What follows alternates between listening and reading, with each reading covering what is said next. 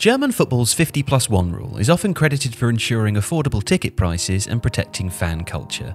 But how does the rule actually work? Well, before 1998, German clubs were owned by their members and run on a not-for-profit basis and often as part of multi-sport organisations, crucially with no avenue for any external investment or outside takeover. However, as football became increasingly commercial, that left German teams facing a disadvantage. Without the opportunity for investment, they found themselves unable to compete in an increasingly competitive European market. The solution was compromise. From 1998 onwards, clubs were allowed to essentially outsource their football divisions, turning them into separate PLCs. But with one important provision. Original member-run sports clubs had to retain a 50% holding in the new organisation plus one share, meaning that it would retain majority control. Hence the expression 50+1.